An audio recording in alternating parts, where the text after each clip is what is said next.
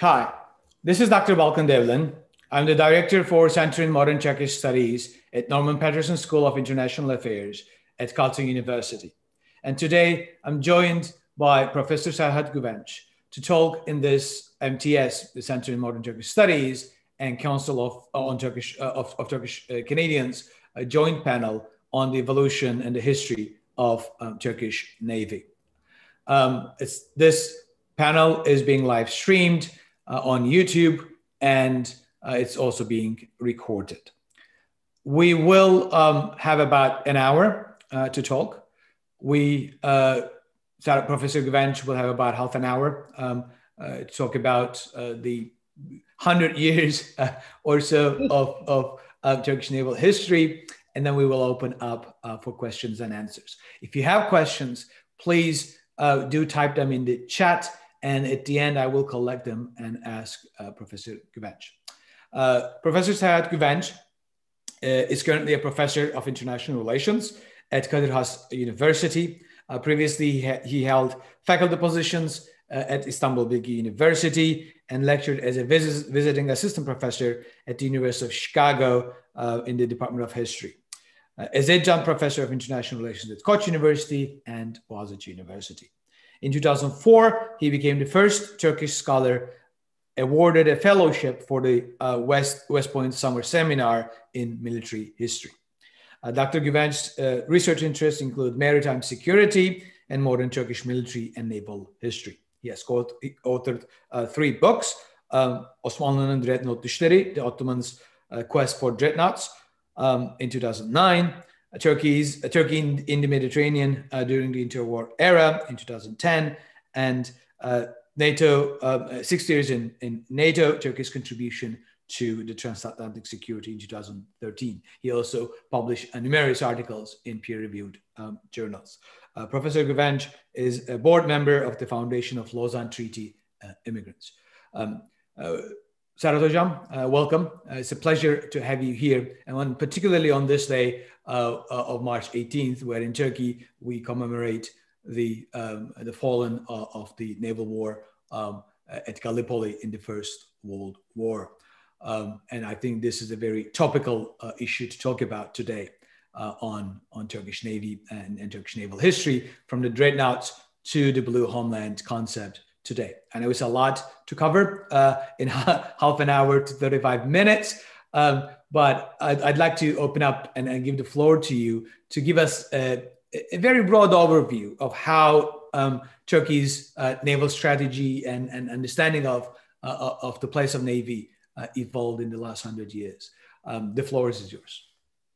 Thank you, Professor Devlen. Thanks for the invitation, and thanks for picking such a topical issue or title for the presentation today. But you know, after giving some thought to the idea, I realized how difficult it would be to cover a time span of more than a century indeed. And I struggled to find the connection between the Dreadnoughts and the Blue Homeland, you know, the current concept, the current naval strategy or doctrine, however you call it. And as you may have noticed, I'm wearing a hat that is, you know, bearing the concept Blue Homeland, Mavi Vatan in Turkish. And this is not a naval cap indeed. I mean, this is the cap of a private sailing club, but the idea has gained so much traction in Turkey, you know, has captured the popular imagination, you know. I mean, talking about Blue Homeland is a rewarding, I would say, especially in the context of Turkey, is a rewarding venture indeed. But I'm going to stop here. I'm just going to take my hat off because I was trying to make a point. I have a short presentation. I have about 28 slides. So since I have half an hour, I assume that I will be able to cover them in the time allocated to me. My ideas transpired as I gave more and more thought on the link between the two. You know, Let's see. Okay, yes. Okay, here we go. Okay, so it's from Dreadnoughts to Blue Homeland, a conversation on Turkish naval strategy. Now that I have a presentation, of course, this no longer can be defined as a conversation, but rather again, a paper presentation, but also you will find the outline of my thinking about the evolution of Turkish naval power or Turkish understanding of sea power and maritime security. The link between the two, you know, dreadnoughts, they belong to a different age, you know, we're talking about, and dreadnoughts were an extinct class of battleships, but they were, you know, very popular. They were very important more than a century ago, but they became extinct. And current doctrine of Blue Homeland, Mavi Vatan, how do these two relate? What is the link between the two? Well, after, you know, giving again, taught the idea, I realized that the link between the two is this gentleman in the center of this presentation, the late Admiral Özden Örnek, who was the commander-in-chief of the Turkish Navy. Well, on the right-hand side of the screen, you see the cover of my first book, Osmanlıların Dreadnought Düşleri, the Ottomans' quest for the dreadnoughts on the eve of the First World War. Well, he was the one who commissioned me to write this book. And on the right-hand side, you see a picture of Turkey's national pride, Milgem, national warship, or Ada-class corvettes, you know, indigenously designed and built. And Ada-class corvette was is the brainchild of the late Admiral Özden Örnek. This is the link. Of course, I'm kind of overemphasizing my role in this whole venture, but I'm just exaggerating. This is my presentation, so I think, you know, I'm entitled to make a big fuss about this link. But the point he was trying to make when he commissioned me to write this book was to revisit the story of the two Ottoman dreadnought battleships, and their seizure by the British Admiralty under Winston Churchill.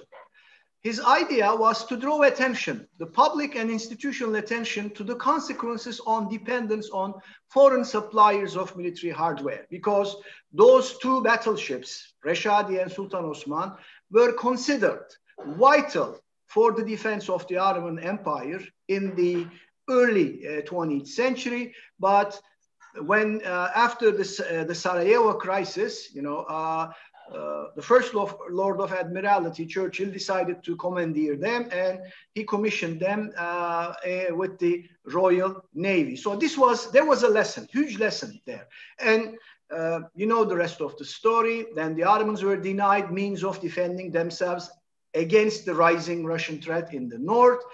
And in their stead, instead of these two dreadnought battleships, you know, the Germans stepped in and offered their two cruisers, SMS Göbin and SMS Breslau. And there you have the Ottoman decision for war. So in this chain of events, of course, this British decision stood out as a milestone in deciding the fate of the Ottoman Empire. And around that time, I mean, he was taking great strides in promoting the idea of a nationally designed and built warship. A modest project it was. It would be in the size of a corvette, but it would be optimized for operations in the Aegean, because what they had in mind at the time in the Navy was that the principal area of operation or preoccupation for the Navy was the Aegean, because of the problems with Greece. And at the time, the units the Turkish Navy had, you know, were not suitable, were not optimized for operating in a semi-closed sea like the Aegean.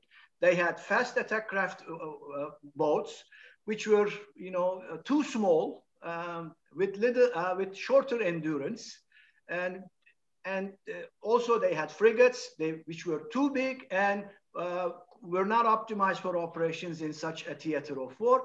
Therefore, the first Turkish nationally designed and produced warship was optimized for the Aegean. At the bottom of this presentation, you see an extract from a leading Turkish paper, a mainstream paper, Habertürk, and a famous popular historian. You know, when the United States suspended Turkey's participation in the Joint Strike Fighter program, you know, the similarity, the analogy was almost inevitable, you know, and he brought up the case of the two Dreadnought battleships the Brits had commandeered on the eve of the war. And now the Americans were doing the same thing to Turkey, you know, denying Turkey the F-35s, which were fully paid by the Turkish government of the time. So from Dreadnoughts to Blue Homeland, what do the Dreadnoughts and the Milgem, or the national warship, had in common was the principal focus on the Aegean. You know, both the Dreadnoughts and the current Ada-class corvettes were meant for operations in the Aegean. This was their common mission.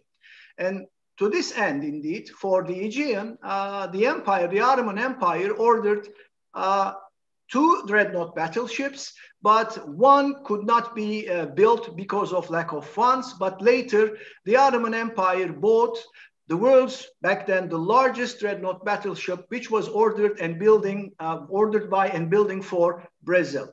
And this huge and expensive Dreadnought was up for sale towards the end of the building. And Ottoman Empire outbid other interested parties and indeed bought this Dreadnought battleship. Well, why? The moral of the story, I mean, to cut the long story short, both Dreadnoughts and Milgem indeed represented Ottoman and Republican versions of replies to the Greek naval power in the Aegean. In 1912, during the Balkan Wars, the islands in the Aegean fell into the hands of Greece one by one due to Greek naval superiority, thanks to a single warship. That was cruiser Averov, Italian-built cruiser, which was able to dominate the Aegean Sea while the Ottomans were busy in the battlefields in the Balkans. The Greek sailors and Greek soldiers could take over those islands without much resistance. So cruiser Averov became the nemesis of the Ottoman Navy, indeed, and it was a symbol of Greek accomplishments during the Balkan War. So the Ottomans, especially the leaders of the Union and Progress Party, you know, thought about acquiring dreadnoughts in order to overturn the balance of power in the Aegean in their favor and recapture those islands. Therefore, the dreadnoughts were supposed to help the Ottomans regain the lost islands in Greece. This is a picture or postal card from the 20s, I guess, of Giorgio Averov or George Averov, famous or infamous Greek cruiser, depending on your perspective. But with the eruption of the First World War, the Ottomans' focus shifted away from the Aegean to the Black Sea, because it was Russia, which was the #1 threat for the Ottoman Empire, and naval balances in the Black Sea became more important than the islands in the Aegean on the eve of the First World War. The Black Sea in the north, in the order of importance, Black Sea in the north, and the Aegean in the west.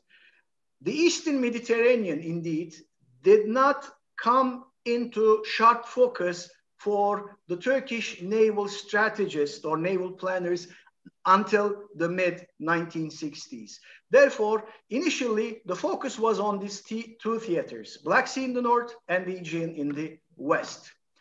Now, as for Turkey's relationship or relation with the seas surrounding Turkey, I made this rough calculation, and this calculation is based on a distance from 100 kilometers from the Turkish coastline. So according to my calculations, About 65% of Turkish population lives in coastal regions. And you see here the figures for population for various regions. The Marmara, which is the most populous region of Turkey, is home to 24.5 million Turks.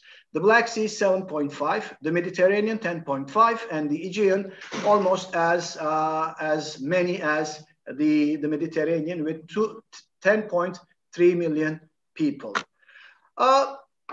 As regards to Turkey's interest in the surrounding seas, I kind of jumped to the era of the Cold War because between the two world wars and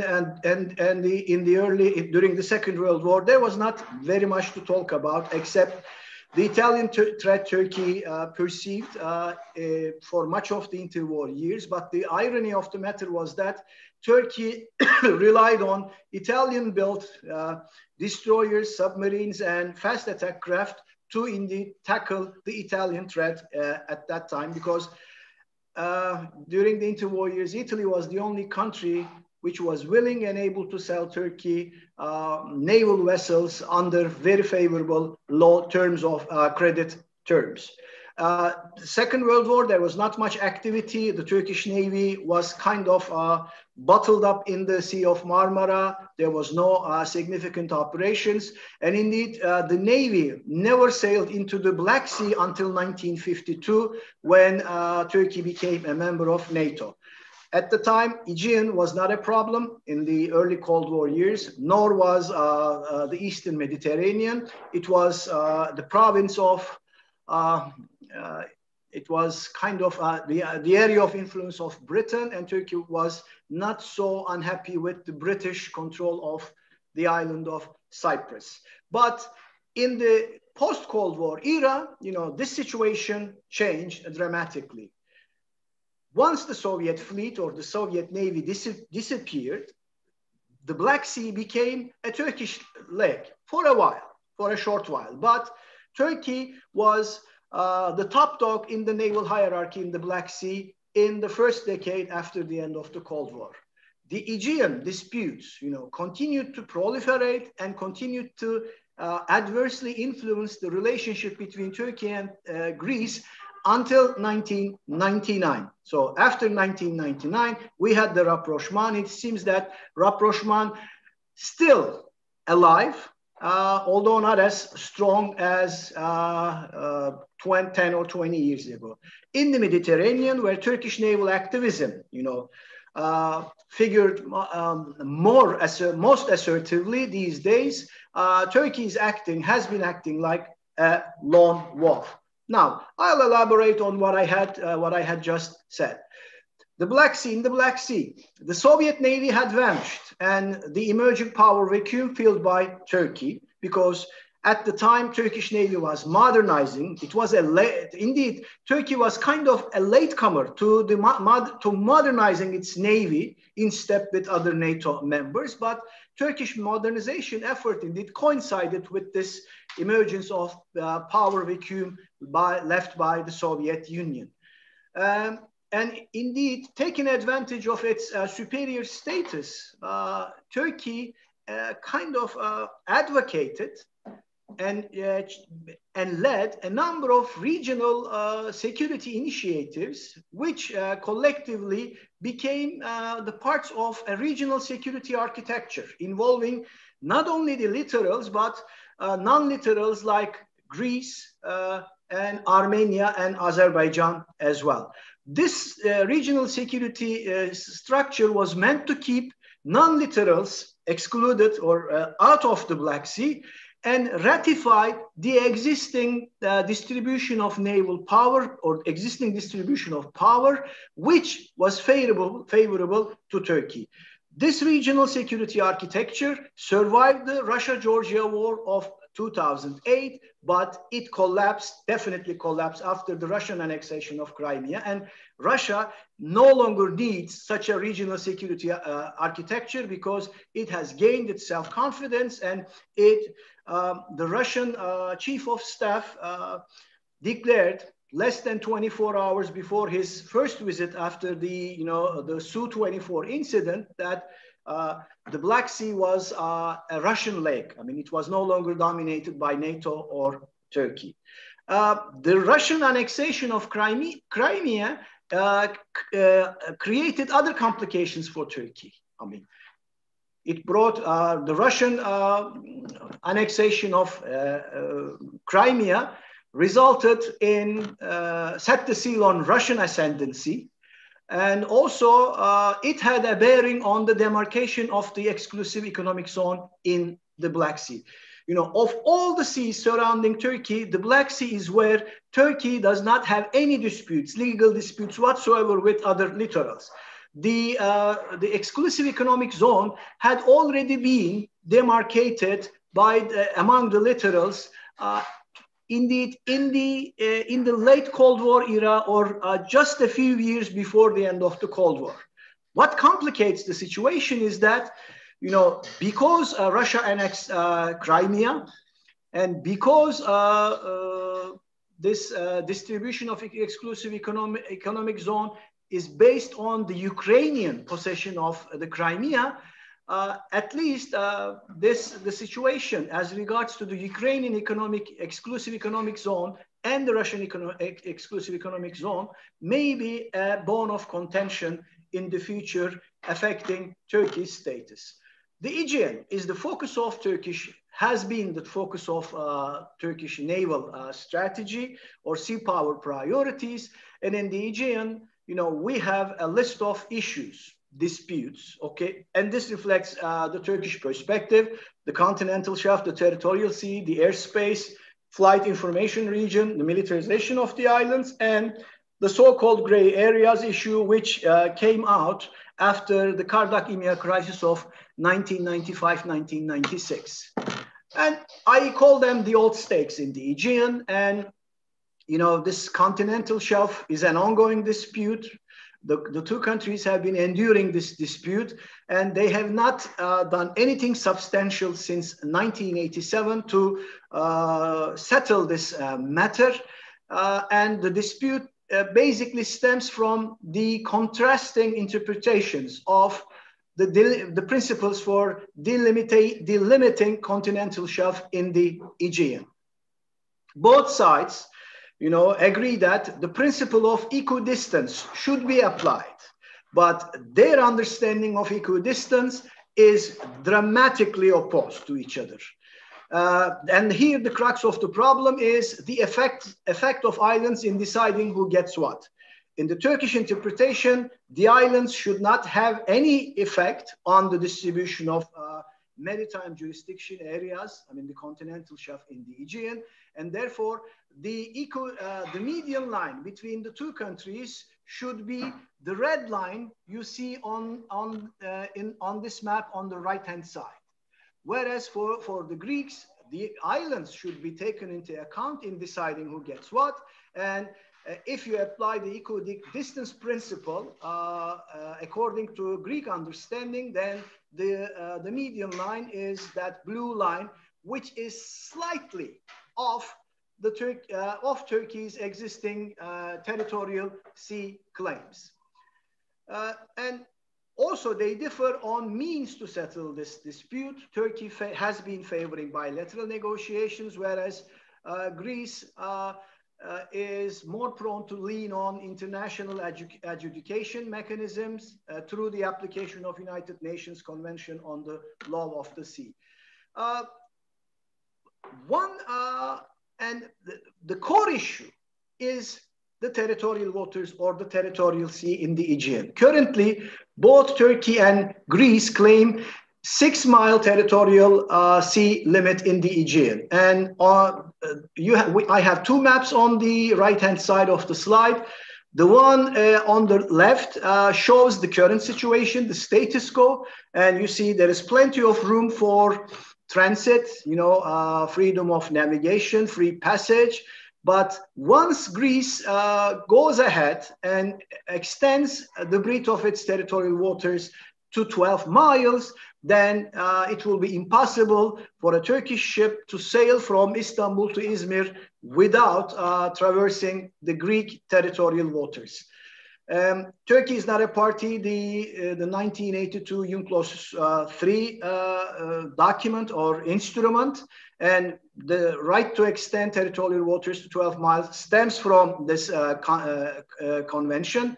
And Turkey considers Greece's extension of its territorial waters beyond current 6 miles as a casus belli, or a cause for war. So in other words, Turkey has time and again expressed its readiness to go to war over this issue if Greece one day decides to extend its territorial waters beyond 6 miles.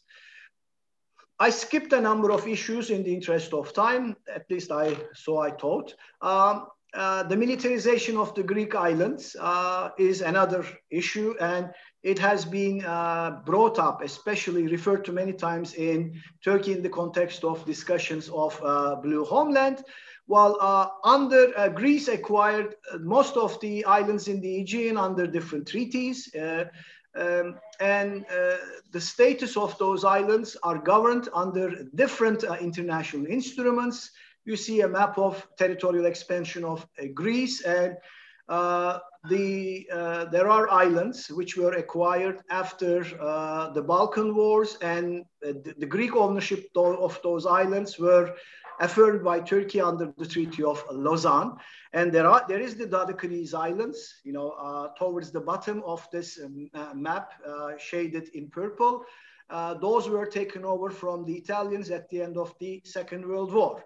But what is common as regards to the status of those islands, they were demilitarized. They were transferred to Greece under the condition of demilitarization. In other words, they were not supposed to pose a threat to Turkey. And Greece remilitarized those islands, most of them, especially Lemnos, which is most bothering for Turkey, and several islands which are very close to Turkish coastlines.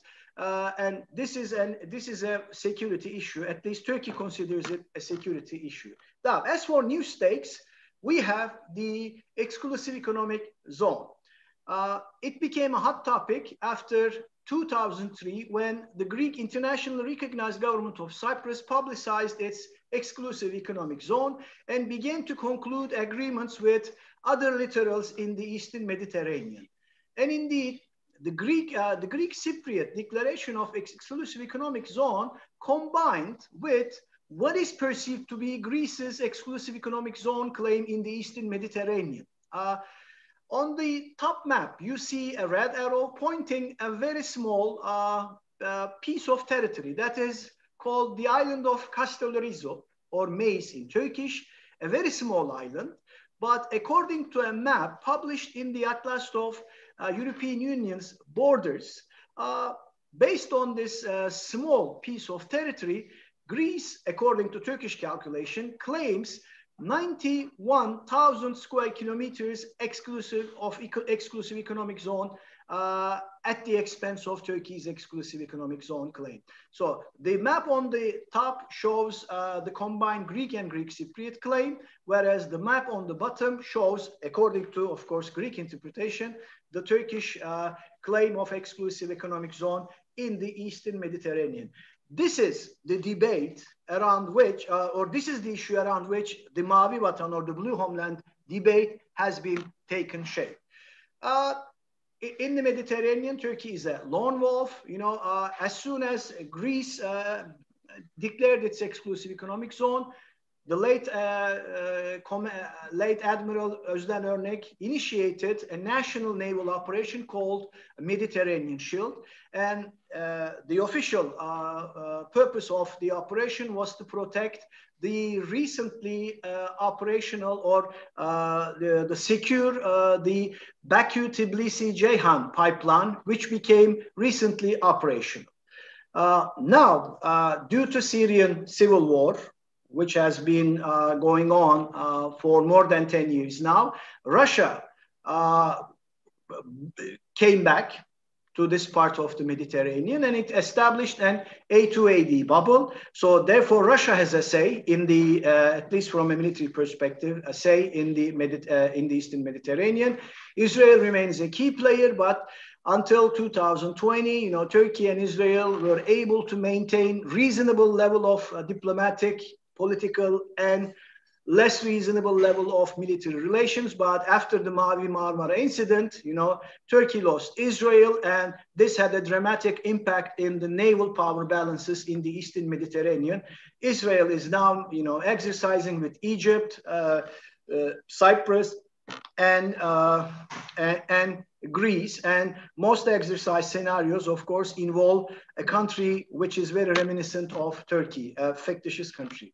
So, the Turkish position, you see, this picture indeed caused a lot of concern in Greece because it was the first time President Erdogan appeared before a map showing the extent or the boundaries of what is claimed to be Turkey's Blue Homeland. This was taken as his endorsement of the concept. Indeed, for a while, he sat on the fence. I mean, in Ankara, the opinion, there was not a unity of opinion. There were hardliners and there were softliners. But with this picture, indeed, it was understood that Erdogan decided to throw his lot with the hardliners who had been advocating declaration of exclusive economic zone in the Eastern Mediterranean, concluding an agreement on the areas of maritime jurisdiction with the government of national accord in Libya, and finally building naval and air bases in Cyprus, modeled on the British basis. They would be sovereign, so their status would not be affected by any future settlement, whether reunification or making the division of the island a permanent feature of the political setting. So the agreement with Libya, this was a rather unusual interpretation of the provisions of the international law on the sea, but based on this understanding, who was indeed very strongly advocated in the public by now retired Rear Admiral Cihat Yaycı. Based on this interpretation of exclusive economic zones, the two countries, Libya and Turkey, facing each other. So they concluded an agreement. And this agreement indeed was meant in a way to forestall any Greek claim of exclusive economic zone in the south of Crete, an island, and Rhodes also, in other words. And indeed, the idea was that if Egypt could be taken on board as well, this would enable both Libya and Egypt to acquire more largely exclusive economic zones than if they concluded agreements with Greece. But Turkey obviously was not able to persuade Egypt on that matter, because when Turkey registered its agreement or memorandum of understanding with Libya with the United Nations, Athens was able to persuade Egypt to conclude an exclusive economic zone deal with it, and therefore that changed the situation. So, coming to Blue Homeland, indeed, it was a term coined by Admiral Cem Gürdeniz. He was a very close associate of Özden Örnek. You see on the picture on the right, two of them sitting together. And Cem Gürdeniz had a personal experience with suppliers reluctant to release warships to Turkey. He was earmarked to command the first ex-USS Perry-class frigate to be transferred to Turkey by the United States. But the transfer was scheduled to take place around the time which right after the EMEA-Kardak crisis. And the Clinton administration at the time was imposing a covert arms embargo on Turkey. So then I think he was a commander, Commander Gürdeniz flew to United States at least 3 times to get his ship, but he had to come back each time because United States did not release those ships until 1999. So he had a first-hand experience, personal experience with, dependence on foreign suppliers for warships. When he coined the term, what he had in mind was to come up with a blanket term, a composite term, covering various types of maritime areas under Turkey's jurisdiction. Because for the layman, for the average person, it is very difficult to distinguish, make a distinction between the territorial shelf, the continental shelf, the exclusive economic zone, the interior waters, etc. So he came up with this blanket term, which indeed proved to be very useful in raising the public awareness on maritime issues in Turkey. And indeed, it was a very smartly coined term because by inserting the term homeland or watan, he was able to tap into the term's existing appeal in the minds of Turkish people anyway. Now, how Blue Homeland is conceptualized, you see the seas surrounding Turkey and the areas of maritime jurisdiction that should be claimed by Turkey according to this doctrine. And we're talking about a maritime area covering 462,000 square kilometers. Keep in mind, Turkey is, Turkey's territory. The surface area is about 800,000 kilometers square. So we're talking about, addition, a 50% addition or increase in Turkey's conception of homeland or watan. What does that mean? Of course, there is this inter-service rivalry dimension to it because, militarily, Turkish defense, Turkish strategy was dominated by the army because army was the first and had remained the first and most important instrument of defense for Turkey since the Republic.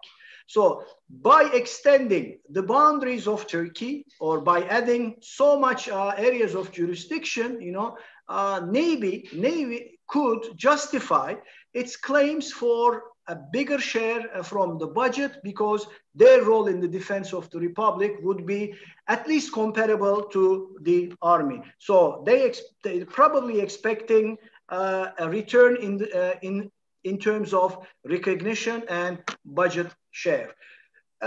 The doctrine, it gained so much traction that 2 years ago, Turkey conducted its largest national naval exercise in 2013. It was first of its kind, conducted in the Black Sea, in the Aegean, in the Mediterranean simultaneously with its center of gravity in the Eastern Mediterranean. It was a big deal. There was coverage, very extensive coverage in the national media. And of course, the international attention, it grabbed international attention as well. But last week, indeed, the second Mavi Bartan or Blue Home exercise was held. But so far, it is not possible to say that it raised or it grabbed a similar degree of attention. So what does Blue Homeland doctrine or strategy stand for? Well, is it an expansionist idea? Because when you look at the map, it's not easy. It's not possible to make a distinction between Turkey's, territorial sea claims, exclusive economic zone claims, because all of them are lumped together in that on that map. And therefore, especially if you base your judgment on the recent naval and military assertiveness of Turkey, it corresponds to an expansionist idea designed to grab rich energy resources in the Eastern Mediterranean. At least this is how French President Emmanuel Macron preferred to frame it. But for its advocates in Turkey, Blue Homeland is nothing more than a defensive strategy. It is aimed at preventing Turkey's strangulation,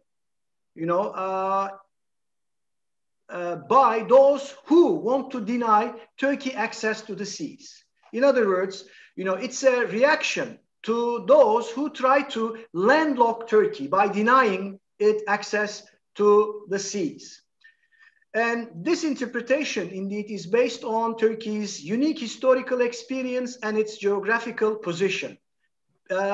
Because based on the Ottoman experience, the advocates of the idea argue that whatever the Ottoman Empire and Turkey was, the Ottoman Empire and Turkey was weak at sea, it faced existential threats to its survival. The case in point, of course, the Ottoman Navy in the reign of Abdülhamid II.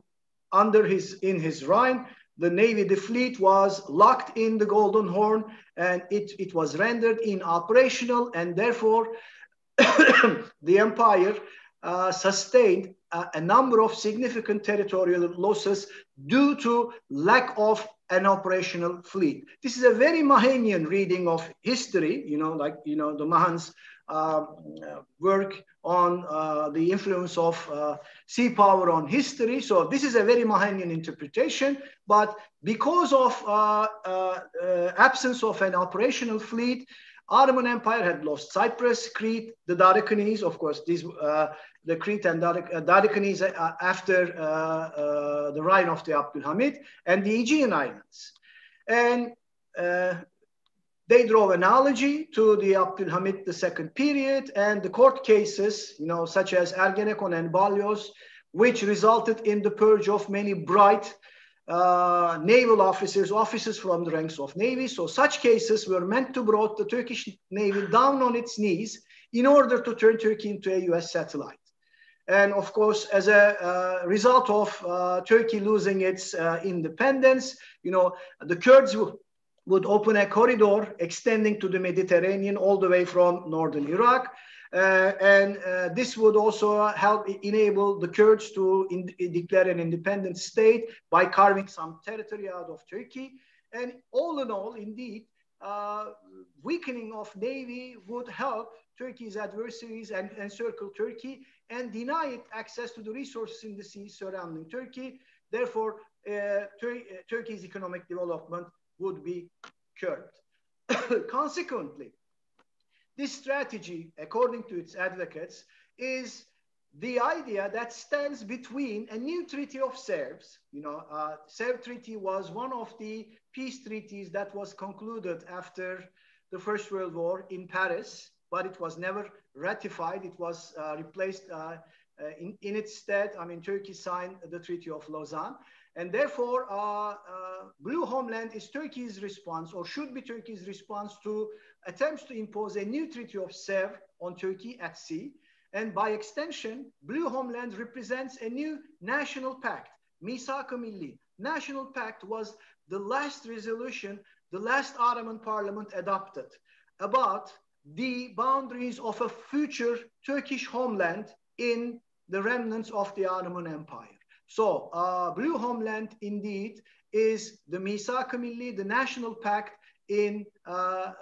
for Turkey. Therefore, Turkey cannot compromise on the extent of the Blue Homeland as it is presented by its advocates.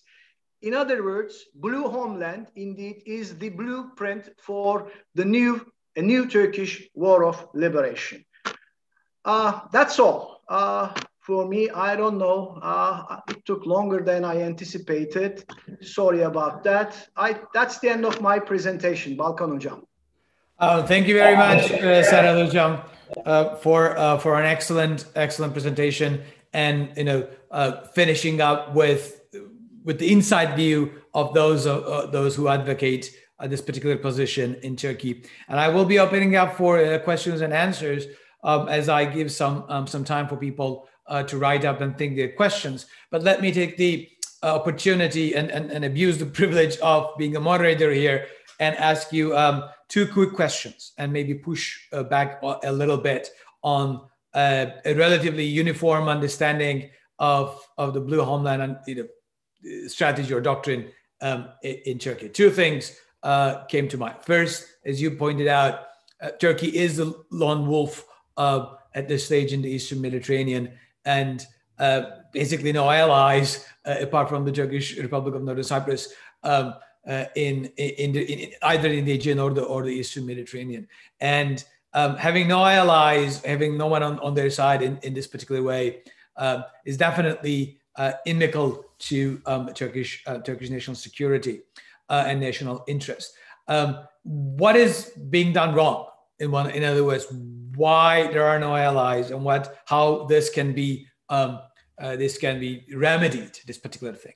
And the second question is, and this is, feel free, to skip this one, but the hardcore proponents of the Blue Homeland doctrine in Turkey also tend to have a pro-Russian point of view when it comes to a variety of international issues, which is, to say the least, quite surprising, given the history of relations with Turkey and Russia, and the Russian presence in the Mediterranean, as well as the existing dominance at the Black Sea after the illegal annexation of Crimea by Russian Federation in 2014. Are they too blind to the potential risks that involve ignoring the Russian potential in naval terms as well?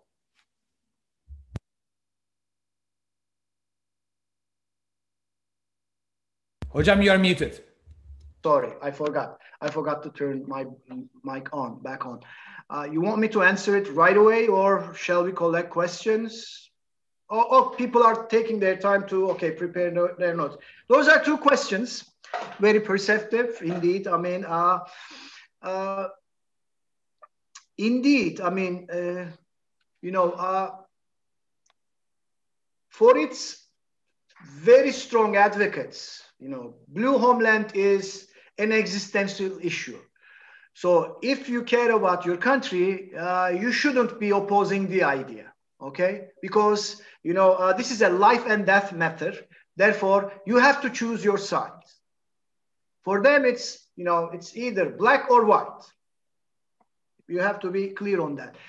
And you very rightly drew attention to their silence as regards to Russia. Indeed, I mean, Turkey is encircled by Russia. The Russian Skander and missiles are deployed in Armenia.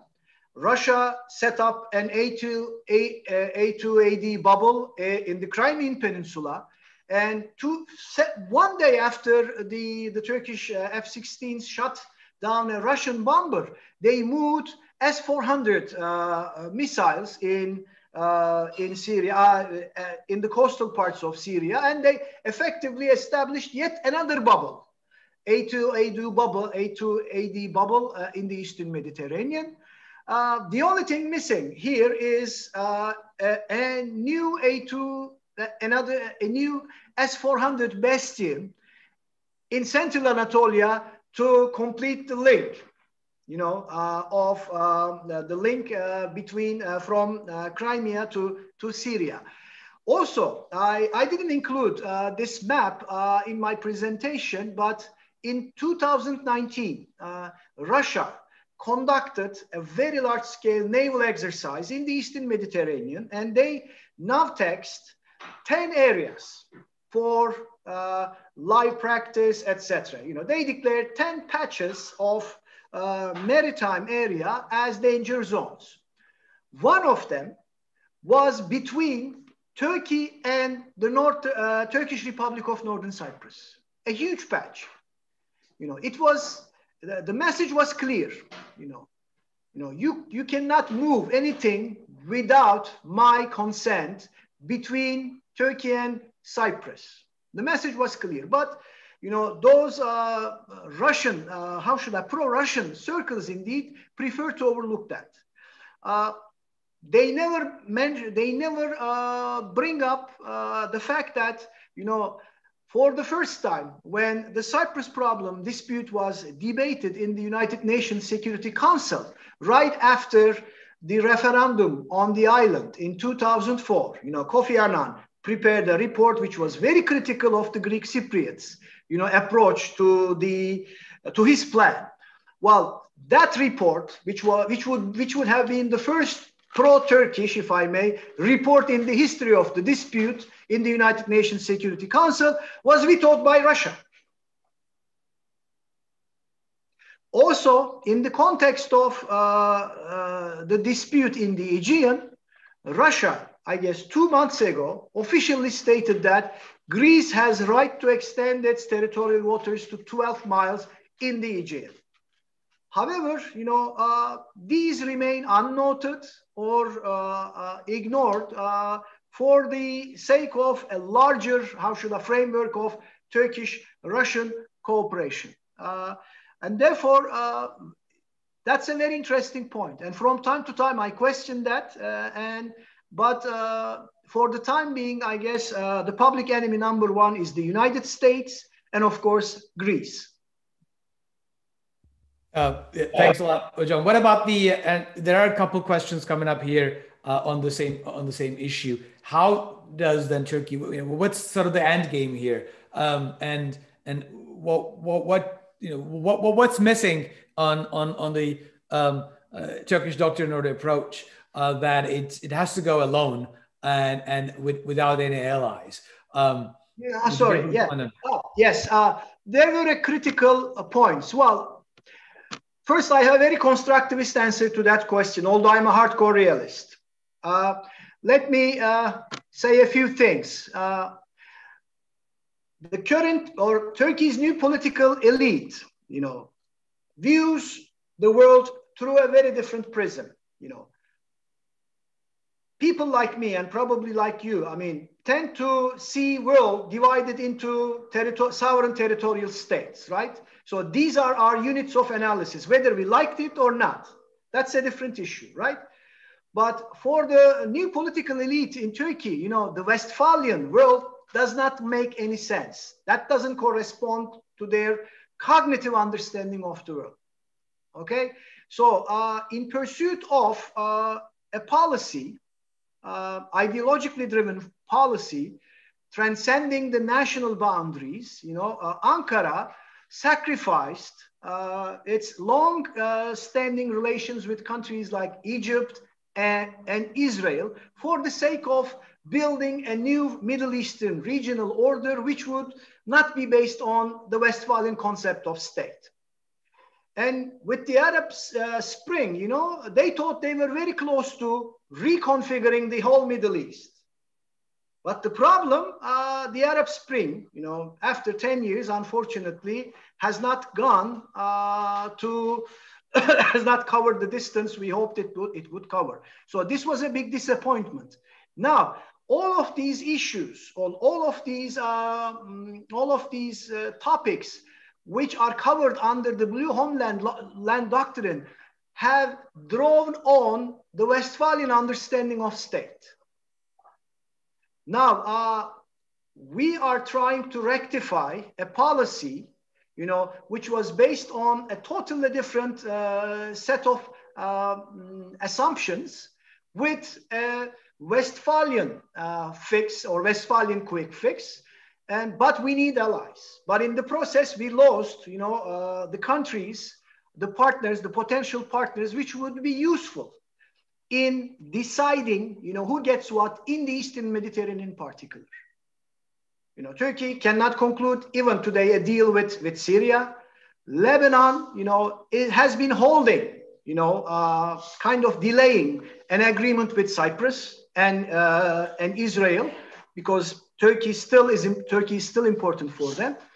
So therefore, whether we like it or not, it's a game played by national states, and therefore you have to think and act like a national, sovereign, territorial nation state these days. So Turkey is trying to backpedal on its previous mistakes, but the cost, I'm afraid, will be enormous for Turkey to mend those ties with those important states. There are signs that Turkey's is going to, or at least Turkey is intending to normalize its relations with Egypt and Israel. So this may kind of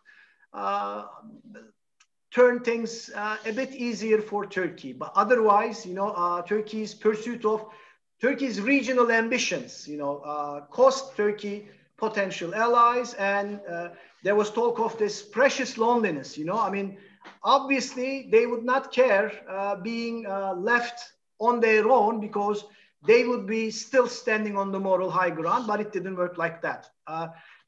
Loneliness, I mean, is not good for states in a world marked by anarchy, however you define it.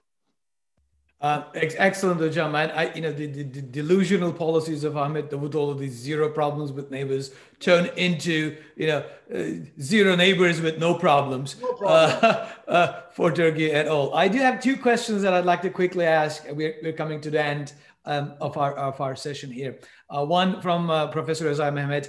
Özay Hocam asks about the Lausanne Treaty and wonders whether the Lausanne Treaty as an international treaty does not supersede UNCLOS when it comes to Turkey's naval arguments or strategy. That's number one.